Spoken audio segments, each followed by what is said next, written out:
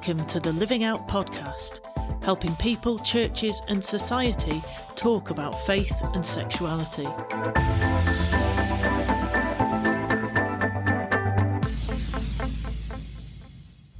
Hello and welcome to the Living Out podcast, your go-to resource for discussions about faith and sexuality from the perspective of Christians who are ourselves same-sex attracted or gay. My name's Andrew Bunn. I'm going to be your host today, and I'm really thrilled to be joined by my friends Anne Whitting and Andy Robertson. Hi guys, how are you doing?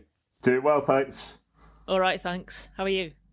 I am good, thank you. And I'm very excited to have Andy with us. Andy, it's your very first time on the podcast. Welcome. Why don't you just tell us a little bit about yourself?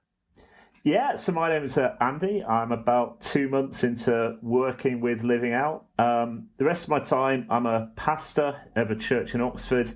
And I'm a pastor because, well, I come from the north, so I'm a pastor rather than a pastor. I just feel hungry every time you say that. I love pasta. It's literally my favourite food. My lunch almost every day is pasta. And every time you say it, I'm like, oh, pasta. Yeah, to be honest, I probably do say those words exactly the same. Sort of spaghetti is pasta and my job is being a pastor. So I'm sorry to confuse you, Andrew, or make you feel hungry. I like it. No, I like it. I'm never sad thinking about pasta. So you've been with us a couple of months. What's been the best thing about joining the team at Living Out? Well, it's funny. One of the things I guess you've picked up in the podcast in the first series is the importance of friendship. And this does feel like a kind of group of friends who were all same-sex attracted, we're friends together, we want to help people. And so far, it's felt quite friendly. I don't know whether I'll discover some sort of hidden darkness soon, but so far it feels like quite a friendly team. Yeah, we just go easy in your first couple of months, but you know, it's hard after that. Okay, I'll wait to see how it turns out. 2 months, there's plenty of time to go. Definitely.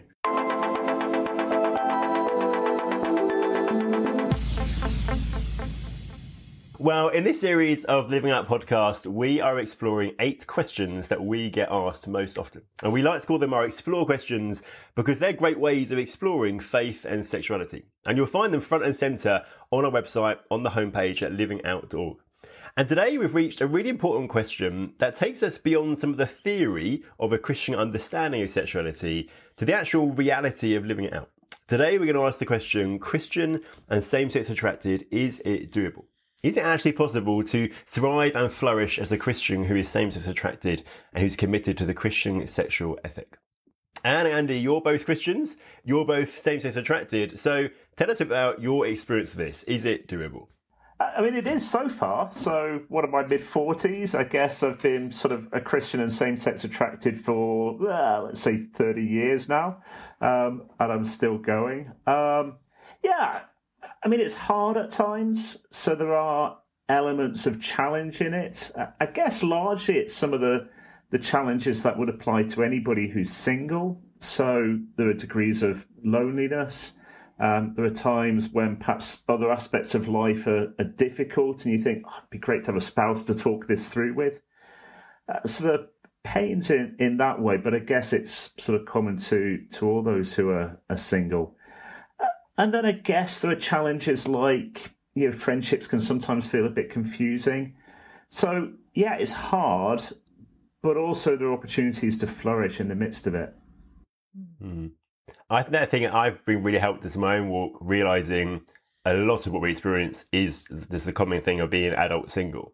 Because that really helps actually, you might be that there are very few of you in your church who are same-sex attracted, but there will be other people who are adults and who are single. And probably some people maybe a bit older than you have been following Jesus as a single person for longer and stuff. And I think just learning from the wisdom of other people who really are having a parallel experience, even though there's some differences, has been really, really helpful for me. So you mentioned a few of the difficulties there, Andy. What are some of the things that have helped you to walk through those and to thrive in the midst of those? I suppose a couple of things, really. So I've mentioned it already, friendships make a huge difference. So I think one of the issues we sometimes get wrong is we think life is either kind of marriage or misery. And I think that's just not the case, that you can have deep and meaningful friendships that are emotionally satisfying. But bizarrely, actually, one of the things that's helped me is just to realise that doing something hard because you believe in Jesus that's kind of normal. Actually, that's what it is to be a Christian disciple. There are times when I just think, gosh, this is hard, but hang on, Jesus told me being a disciple involved carrying a cross. Well, hey, this is just part of the deal. And sometimes it has just been saying to myself, Andy, don't drift into self-pity. This is part of the deal. This is the pathway to find true life. And that's helped me quite a lot, actually. Do you think there are ways in which being a same-sex attracted Christian is harder than being a opposite-sex attracted Christian? I mean, there are probably certain elements that are more difficult, aren't there? So I guess friendships can sometimes feel a bit more confusing. So, you're finding a friendship emotionally satisfying, and then sometimes the question will go off in your head, is this too emotionally satisfying? I think that's one of the issues that I guess a same-sex attracted Christian will find that an opposite-sex attracted Christian doesn't find. I think that I think my experience was probably as a teenager and in my 20s, I think to be a same-sex attracted Christian was probably harder because you're wrestling with all of those questions. I think now, to be honest, because I think in my case I'm now sort of accepting I probably won't get married to somebody of the opposite sex, I think sometimes my position is easier actually than friends of mine who are still wondering, should I get married? Will I get married? Will I not get married? I think you come to a place of acceptance. And I think it does get easier as you get older in certain ways. I don't know. Andrew obviously doesn't know about that yet, but so I'm tempted to say, Anne, what do you think about that? But that's just rude, isn't it? So. Yeah, it's all right because every week we have some sort of dig at my age, so that's fine. And how young I apparently am, yeah. Yeah, I think there's a lot in that, Andy. Yeah, I think my Christian walk and my sort of wrestling with same-sex attraction has definitely got easier as I've got older. I think my experience, well, I suppose I was same-sex attracted for quite a while before I was a Christian. And so that was, for me, I think identity's been a big deal. So because, I knew I was gay when I was in like single digits, became a Christian at 19 and then had to work out how those two things slotted together or didn't slot together. And I was pretty convinced about the biblical sexual ethic, but it was the living it out that was the problem. And so this question of, is it doable, was probably the biggest thing that I was wrestling with in my early 20s. And to be honest, I made a bit of a mess of things because I think my approach was, I think I know what the right thing to do is. I should be single. I should not get into these relationships, but I just found it too hard to live like that. And so inevitably kept messing up. And I went in this cycle of, having relationships, then feeling guilty and then repenting and then doing it again. And sort of got to the point where I felt like something has to change. This isn't sustainable. I think I either at this point ditch Christianity or something, God's got to do something to change this. And I kind of, it's bizarre, but I kind of think of the analogy of flying and, you can't fly just by sort of jumping and increasing height off the ground. You are inevitably always going to get brought back to the ground by gravity. What I needed was to hop in a plane. I couldn't get there by myself. So this was my sort of turning point was realising, actually, kind of what you were saying, Andy, to a large extent, it isn't doable by myself. This is a Holy Spirit thing. I have to allow God to do it in me. And that was a massive turning point for me, letting God take over my sexuality. And actually being willing to trust that he wanted to give me good things, but I had to let go of my impoverished way of doing relationships. So, yeah, that was a sort of my 20s. I don't think I'd want to revisit that particular era. But, it's 2 decades ago now and definitely in a different place. So what helped you when you were in that kind of context and situation? Yeah, I think one of the big things was finding other people, actually, because for a long time I just felt like I was the only one trying to do this. And I came across an organisation called True Freedom Trust, who are great friends of Living Out.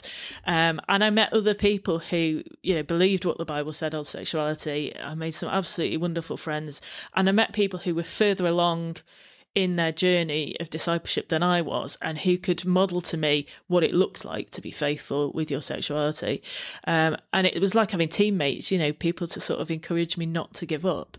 And the surprise was that I've ended up with kind of better, deeper intimacy with other women than I had before. I've got women in my life that I really love, and I can tell them I love them, and it's all good and it's God glorifying. And I kind of wish I'd known this 20 years ago. I wish I'd trusted God sooner and let him intervene sooner. I can reiterate to what you said, Anne, about the kind of the importance of pushing in, allowing God to do his work, persevering. And as you do that, it becomes possible and doable. I think for me, my main crisis point about my faith and sexuality was I think my first year university or something. When, as I look back now, I actually realised there was a load of other stuff going on in life that I was miserable about. It was a bad place. But it became the issue. My sexuality became the kind of clincher thing. And I just didn't know if I could do it. And I got this funny position. I love this story. It's totally true, though. Essentially, I was considering two paths. And I was very open with my friends about this at the time. I was considering, on the one hand, just basically giving up on the idea of trying to follow Jesus faithfully and going to kind of local gay youth clubs and stuff, trying to meet a guy, or becoming a monk. Because actually I did know that what was... Anne's face was a picture. I found a monastery I was interested in, all this kind of stuff. Because I knew that I wanted to be loved and I wanted to be in community.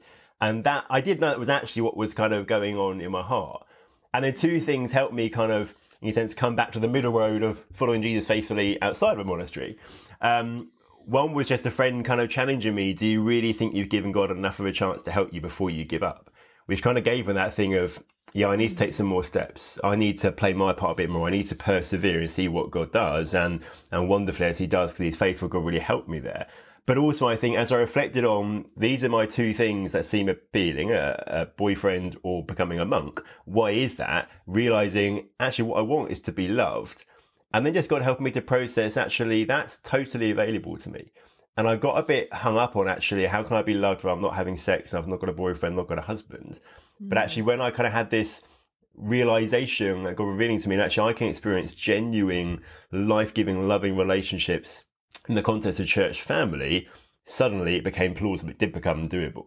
And that was partly through close friends who kind of knew what I was going through and just deliberately invited me into their families and loved me, fed me, took me on holiday, told me to drive, all these kind of things. And I realised, actually, I think this thing is going to be doable and going to be possible. I mean, I think linked to that as well, it is just more doable when you're excited about Jesus, actually. I mean, I guess for all of us who are Christians, there are times where, the truths about Jesus, we kind of believe them, but they're kind of at the back of our minds and they're a bit dry. And then other times you just realise afresh how good he is, how astonishing it is that he loves us, the wonder of his death for us. When I'm thrilled by Jesus, this is so much more doable. When Jesus is at the back of my mind, you kind of think, why am I bothering? And so just how do you keep a heart that really is satisfied in Jesus, amazed at his love for us? I think, enjoying Jesus is just key to this being doable, which apparently is possible even if you're not a monk. But, Who knew? That's such a good point, isn't it? Because I think that there are so many things actually about the Christian life that aren't doable if we disconnect from Jesus. Like, forgiving someone who's really hurt us. Is that doable? Well, not really, unless we let Jesus do it in us. So I think that's huge. Yeah, we have to let Jesus do the transformation in us. And I wonder if it links to what I experienced as one of the blessings of being same-sex attracted. And we were saying earlier, what are the differences between being a single adult who's opposite sex attracted, a single adult who's same-sex attracted. Even in my few years on this earth, at my young age, I have reached a point where I do see some of those blessings and differences. And one of them is, because like you, Andy, I kind of actually know from an early stage, I thought, I don't think opposite sex marriage is something I'm interested in. Therefore, I think faithful following Jesus means I'm single and celibate. And because that's kind of, I know that's now what life is, and I'm not wondering maybe when I won't find someone, it's just allowing me to throw myself into singleness with the benefits and blessings it brings. And particularly that amazing little phrase in 1 Corinthians 7 about the privilege or the opportunity singles have for undivided devotion to the Lord. And just kind of living with the sense of, I've got that opportunity that I want to make the most of. And I'm not always the best at making the most of it, but I think actually, what a wonderful thing. And in a kind of funny way, a blessing of knowing from pretty early age, I'm almost certainly going to stay singing and celibate the rest of my life, has helped me to push into, which means I get to do this undivided devotion thing. How excited that makes me, not just think this is just about doable, but as you're saying, makes me excited about the prospect of living it out. No, I think that's absolutely right. For me, singleness makes sense when I use it for undivided devotion to the Lord.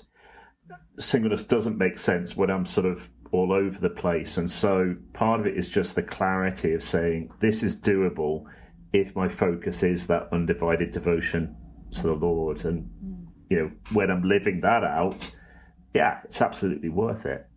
And it's good to talk about some of the benefits, isn't it? Because I think sometimes we do talk about, is it endurable? Is it, even the language that we use is, this is a really sort of hard and horrible thing. And it is sometimes hard, but there are really good things about being same-sex attracted. And we've touched on that a bit here. And I mean, for me, I wonder what my relationship with Jesus would look like if I wasn't same-sex attracted. I think I'd probably be much more career-focused and relationship-focused and, materialistic. And I think it's forced me in some ways to take Jesus seriously in a way that I probably wouldn't have done otherwise. That's just a way of sort of sneakily putting in a little trailer for an article that I wrote on the website about, what was it called? What's good about struggling with same-sex attraction. And I think, it is sometimes can be seen as a weird sort of gift, really, as a way of being more intimate with Jesus, and that's a massive blessing. I agree. I think my experience of same-sex attraction has deepened my faith, not hampered my faith on the whole.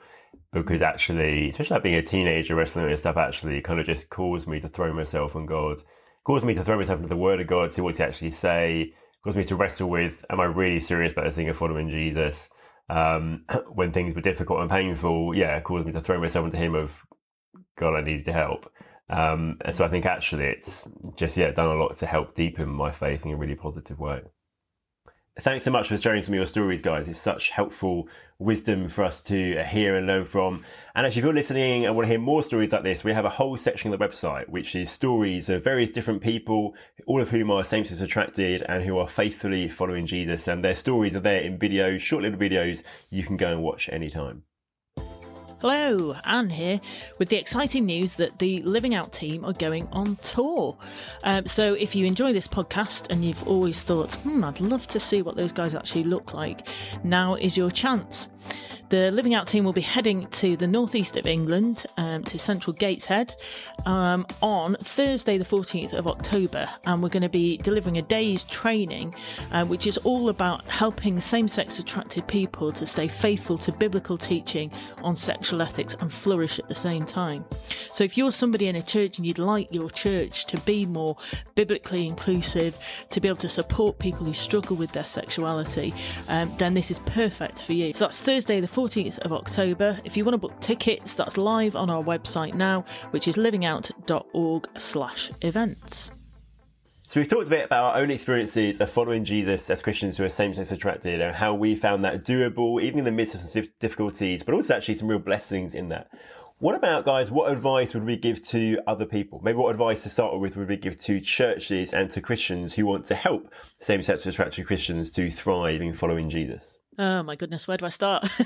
Well, I mean, I think there's lots of things. I think picking up on something you said, Andrew, earlier on in this podcast about that community, that sharing with one another, doing kind of authentic real life together. I think that's massive, because I think we need to have healthy ways of experiencing intimacy. None of us can survive and thrive without that, without being known, without being loved and that kind of thing. So church has to be about more than just having meetings for a couple of evenings a week and once on a Sunday.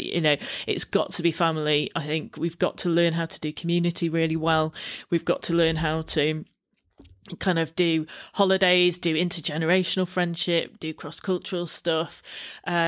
it's not always easy, is it? And sometimes it's just much easier to check out of the relational difficulties. But I don't think that's an option for Christians. I think we've got to work out how we do belong to each other. So we've got to work out how that looks in practice. So I think that's one of the things. I think as well, we've talked a lot about singleness and how singleness can be a really good thing. But I think sometimes churches can make it hard to do, particularly when we put marriage up on a pedestal and almost treat single Christians as second class. I found that myself quite a lot, and actually there's a bit of idolatry of parenthood as well. You're not a real adult, or you haven't fully arrived until you're married with children and that kind of thing. I just think that's really unhelpful. So we need to sort of try and move away from that. And I think there's lots of other things we could say. I think for me, one of the biggest difficulties or hurdles I found when I first became a Christian was gender stereotyping. I just, I'm totally not a girly girl. And, I arrived on the Christian scene and there's people like baking muffins and stuff. And I just thought, quiche, surely, quiche. Quiche, well, yeah, exactly. I'd never even eaten quiche before. So.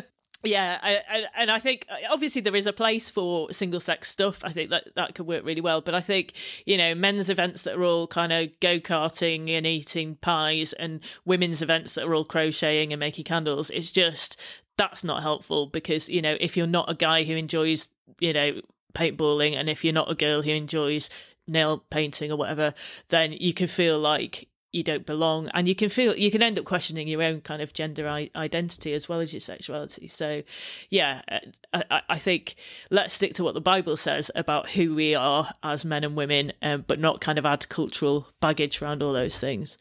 There's lots and lots of other things that we don't have time for in this podcast, but I would point people towards the Living Out Church audit, which is on our website, which has got a list of 10 statements that you can check yourself against to see how well your church is doing in helping same-sex attracted Christians. So some of these things appear on there along with lots of others.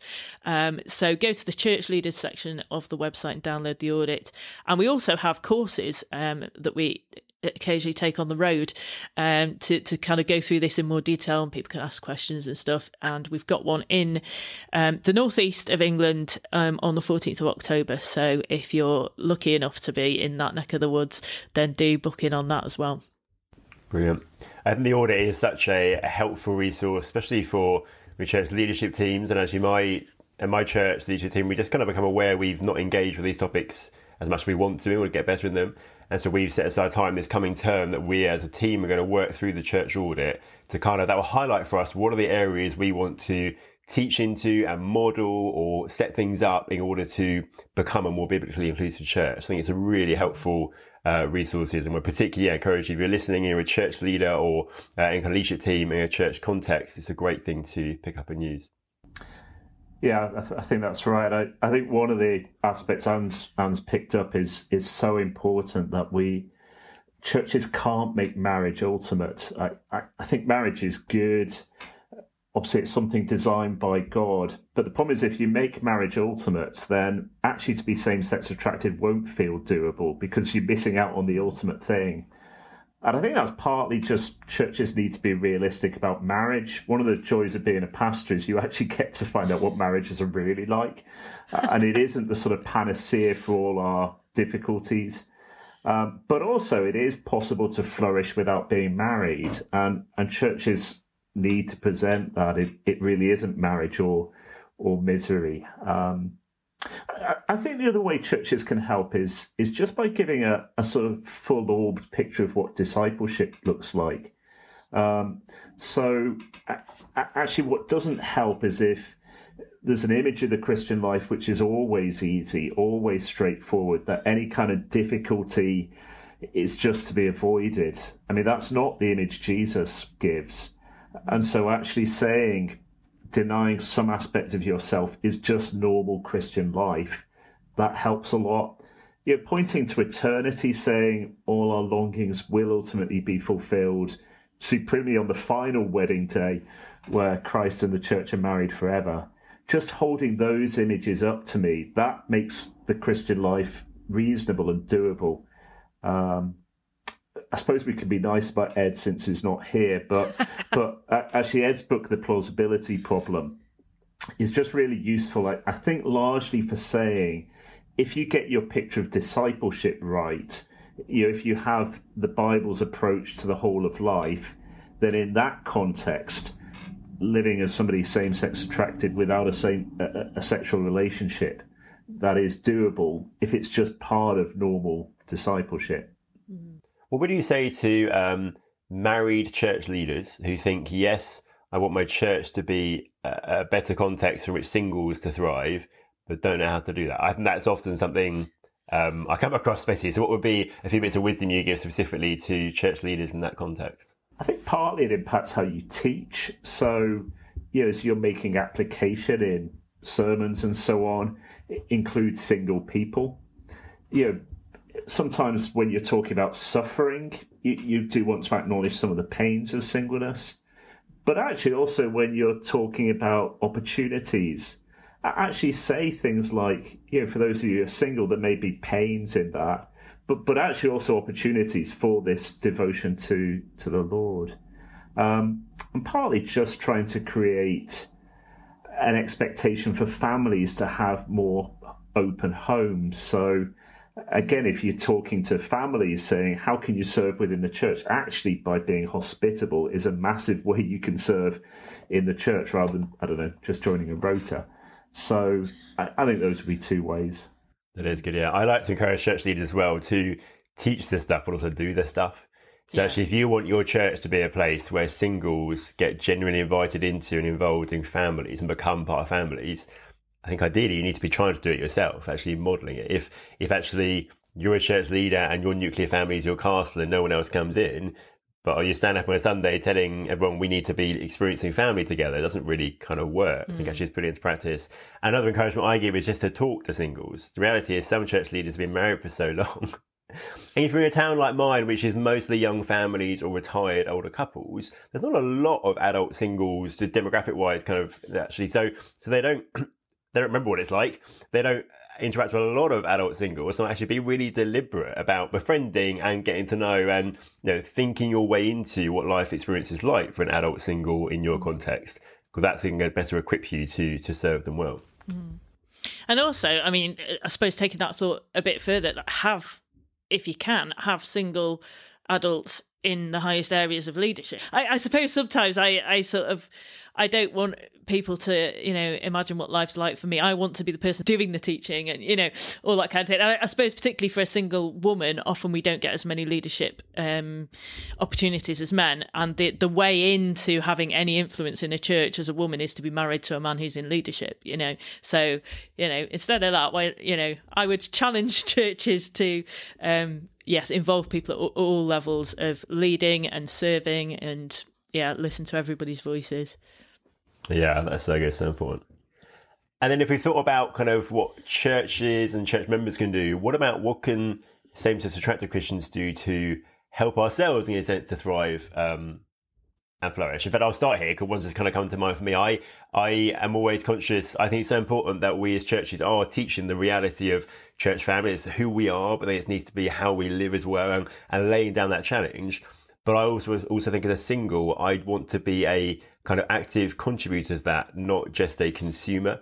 And I think I have found it very easy as an adult single to sit around thinking, why aren't the families looking after me? Surely they should be doing all this stuff and making sure I'm okay and making sure I'm bringing family, love. And they do have the responsibility, but I also have the responsibility to be family for them and to love them. And remembering my married friends need friends actually as much as I do. Friendships outside of the marriage are really important too. And so actually I think just the challenge, I've received to myself and make to myself is actually how do I play my part in making sure that my church community is a place where both singles and marrieds actually can really thrive. I think that's really helpful because I think that the potential danger is that we kind of drift into a self-pity. So I kind of, this is hard, this is miserable, people aren't looking after me to the extent that they should, and maybe God doesn't care about me as much as he should. And so we want to fight against self-pity. I go back to that phrase you mentioned, Andrew, from 1 Corinthians 7, that undivided devotion to the Lord. How do we get proactive about loving the Lord, serving the Lord? realizing he's worth it. I mean, I think it is just that sense of, as you realize the sheer greatness of Jesus, running hard after him, that's what makes the difference. I remember it's sort of conversation probably about 20 years ago, talking to a friend of mine, and we were both sort of slightly struggling in the Christian life. And my friend saying, well, we know the answer to this, Andy, don't we? To which I said, well, I've no idea. But I remember the phrase he used. He said, the answer is this: we go hard after Christ. You run hard after Jesus. That's one of those conversations I still remember from 20 years ago. Run hard after Jesus and his love for us and his just sheer beauty and greatness. That is so good. And so important, I think, like I said, just making that, pursuing Christ, the most important thing in our lives. I think there is a risk, I guess, particularly to our cultural context, there's a risk that for those of us who are same-sex attracted, it can become a huge thing in our lives, the biggest thing in our lives, because we're constantly told this is who we are and it is the most important thing about us, and all that kind of stuff. And actually, I've just found realizing, it's a part, but only a part, and not even a huge one, to be honest, of my life experience is really helpful, and realizing that is just not the key thing about me. And so probably in a way it does impact me every day, but not in profound ways, and it features in my friendships, as in we talk about it because they love me and want to support me, but actually also it's not a key factor in my friendships at all. And just keeping things in perspective is really helpful. If it gets too big, it becomes unhelpful, really. Yeah, that kind of ties into what my top tip would be for somebody who's maybe younger or just become a Christian and is really questioning whether they can keep going and whether this is doable at all. I think it is talk to somebody who's further along the path, talk to somebody who has, pursued Jesus and has got to the point of realizing, actually, my sexuality isn't the be all and end all. What Jesus offers is so much better. It is doable. I think that's the single thing that's helped me most, is seeing people who are further along, who've been there and done it and can show me that it's worth persevering. I think the one thing I'd say to somebody who really is asking this question, is it doable? I'm just on the edge of giving up. Part of me would say, think eternity. Don't just think the next week. The reason ultimately this makes sense is because there's a wedding day to look forward to, is because there'll come a point when Jesus will wipe every tear from our eyes. The Apostle Paul talks about not fixing our eyes on that which is seen, but on that which is unseen. And so occasionally I just like to imagine myself sort of 10,000 years into eternity thinking, boy, it's worth living through whatever is hard now. And so part of me would just want to say to the person on the edge of giving up, think eternity. Don't just think the next week, even the next year. I think one final thing I'd want to bring up, I think sometimes one of the things that might lead someone to a position of thinking, I can't do this, is just what can be the real battle with sexual temptation and sexual sin. And probably many of us would say actually our own battle with sexual temptation of being some of the hardest times, and the times when you do think, is this doable? Is this kind of manageable? I just want to, we always want to bring the gospel so clearly. I want to say to someone who's at that point of thinking, I keep on doing whatever it is, X, Y, Z, that I don't want to do, but I seem unable not to do it. Clearly, I can't thrive in following Jesus in this way. And the gospel is the answer. And just actually the wonderful truth of the total and utter forgiveness and total and utter freedom from shame that kind of sticks to us after we do those things that Jesus offers.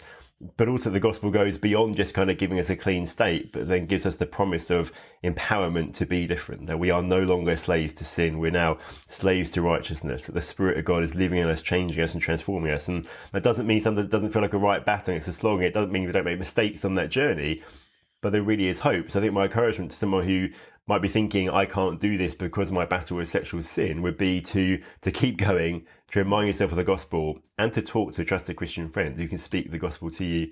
And I'm reminded of a blog which came out a few weeks ago now, kind of the middle of August it would have been, by one of our friends, Dan Reed, called, I think, How Can I Find Freedom from the Weight of Sexual Sin? Where he shares so helpfully and honestly about his own experience, but about the wonderful power of the gospel to help us in those times, and to help us see, no, even in the midst of a real battle against sexual sin, I can faithfully follow Jesus and can find real life in that.